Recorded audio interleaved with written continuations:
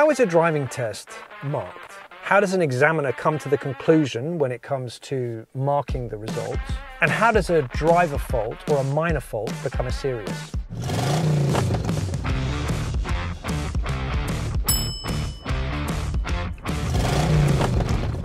On numerous occasions I get asked by my pupils, was that a fault? Is that a fault? How would this be perceived on my driving test? Would it be marked as a serious? And my answer generally always comes back to the same thing. What's the risk? What was the risk associated with what you've done wrong?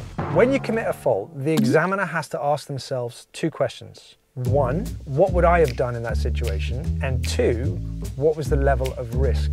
But unfortunately, when it comes to driving, there are huge amounts of grey area. Not everything can just be marked down simply as this or that. So therefore, there's always going to be an element of judgment. And then you've got to think about what is the potential for risk. I had a pupil not that long ago. She'd done her lessons with a previous instructor. She had failed the driving test, and she said she had failed it based upon a potential. Whatever she did would potentially lead to something serious. She couldn't get her head around it. So what does a potential fault or potential risk actually mean? Potential risk would be simple. Let's say, for example, you're doing a reversing maneuver and you don't do any blind spot checks. If you're not doing any blind spot checks and there isn't anybody there, then nothing physically has happened, but the potential for risk is incredibly high. Or you're turning left or you're turning right and you're not doing mirror checks. The potential for risk is going to increase the longer you do this. Or you emerge from a junction a little bit too quickly, and now all of a sudden the potential for that, if you did that on a different day, is again really high. So we really have to pay attention to the potential risks. They're fundamentally important. When you are doing your driving lessons,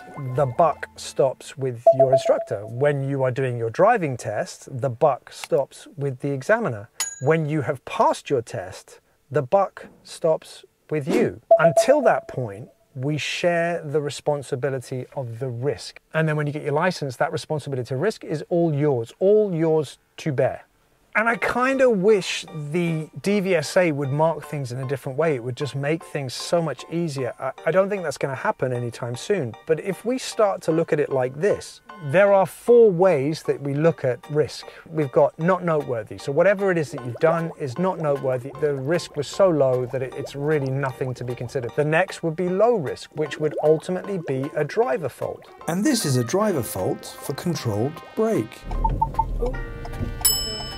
A driver fault being a minor fault. Then you've got medium risk, which would then be moving into the serious. But unfortunately, this learner driver ignores the road opposite and picks up a serious fault for observations at junctions. And the high risk, which was either going to be serious or dangerous.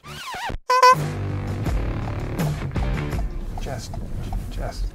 But the problem with the mindset is that whenever you go into your driving test, all you're thinking about is mistakes. What mistakes am I going to make? Instead of standing back and then looking at whichever scenario has occurred or whatever that's gone wrong and then associating risk to it, we think about the fault, what I've done wrong, rather than what's riskier, what's less risky. If you change your mindset and start to look at it from that perspective, all of a sudden it becomes much more manageable. And every pupil that I work with, that I talk about risk with, they get it. Start to look at faults as risk. I hope this video has been of value to you. If it has, hit the like button, subscribe if you want more content, and I'll see you in the next one. Get well out.